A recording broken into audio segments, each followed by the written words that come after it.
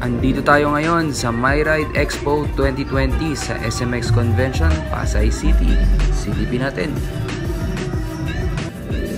Isa sa mga unang nakaagaw ng ating pansin sa event na ito ay ang isang Super Beetle solar-powered full electric car. Ibang klase, parang Tesla yung nirestore mo na kotseng kuba. Ayan, ang ganda. Sabi sa akin ng aking nakausap na nag-design ng sasakyan na ito, ginawa nila ito dahil medyo talagang mahirap nang mag-restore ng regular na engine at yung usual na purpose ng isang electric car. Yun ang gusto nilang i-promote sa ating mga classic cars. So, ang sabi nila, ayan, umaandar yung aircon yan. At actually, naka-start na yan habang nakapark dyan sa event. Ang gamit na aircon ay isang DC inverter type aircon compressor. Para itong yung usual na ginagamit sa mga split type sa bahay or sa mga offices para matipid sa kuryente. Ang sabi sa kwento sa akin, umaabot daw ng isang charge ng 100 kilometers. Pero dahil solar powered yan at meron din namang self-charging na kotse yung design nila, hindi ka mauubusan ng battery. Ang galing, di ba? Kaya sinubukan natin kung talaga bang currently umaandar yung sasakyan na yan.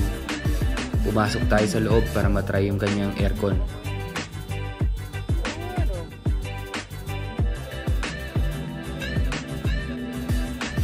Aba, totoo nga ang kanilang sinasabi at kiniklaim, no?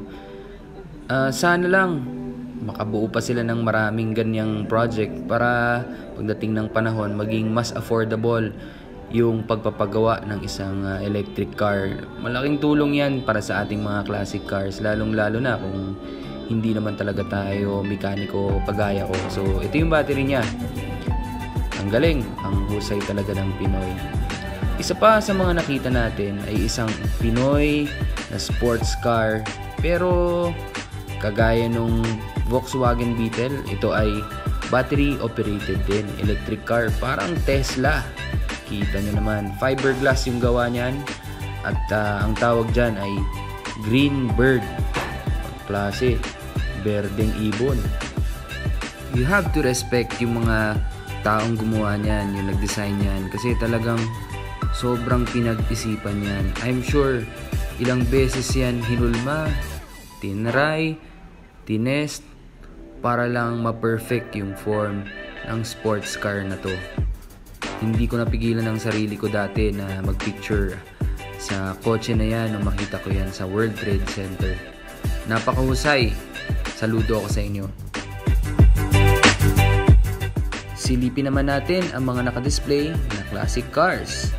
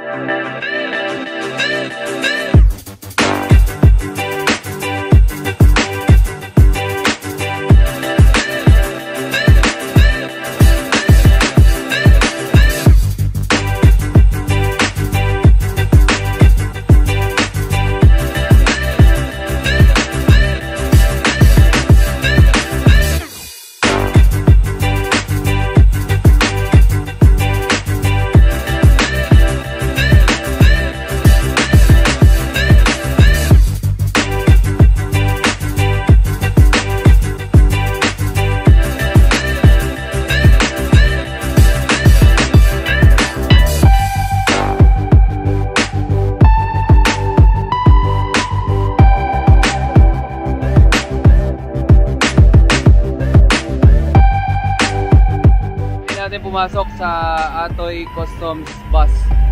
Manila proof.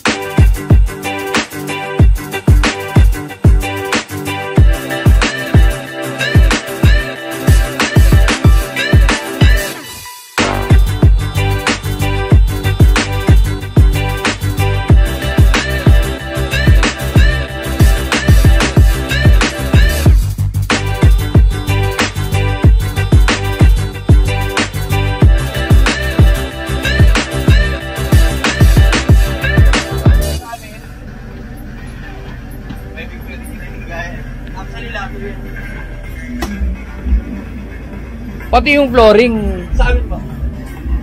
Pinalitan natin siya. Kasi kinimaker sir, di ba, mga leather. Ay, mga ganito lang, mga mati. Tama. Natapunan. Wala na. Better nga yan. Instead na mabaho, mga kumoy, tapos pinapa,